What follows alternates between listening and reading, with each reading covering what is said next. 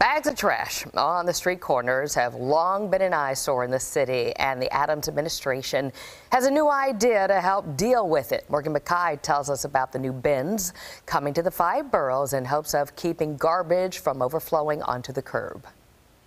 There's nothing more New York than talking about trash. It's become a normal sight in the city. Trash bags piled on street corners, the smell filling the air, and rodents scurrying between bags. There's always a problem, you know, especially at night. You're walking home from dinner or whatever, you can't, some sidewalks you can't even walk down because you see rats inside the garbage that's piling up on the side. My parents are here from Sweden right now, and they were really shocked about all the trash on the street. We don't have that in Sweden. The city announced on Wednesday a new pilot program that will bring containerized trash bins to all 5 boroughs. Instead of dumping trash bags on the sidewalk, garbage will be placed inside these sealed receptacles. No matter where I go, I hear the complaints over and over again, loud and clear, New Yorkers, you want clean streets.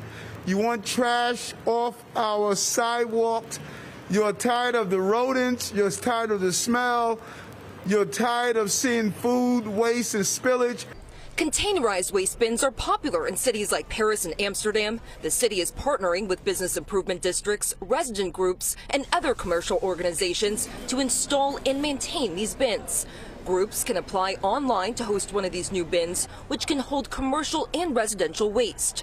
The first 2 bins were installed in Times Square with the help of the Times Square Alliance. With 300,000 people once again coming back to Times Square each day, keeping the streets and sidewalks clean is an absolute priority.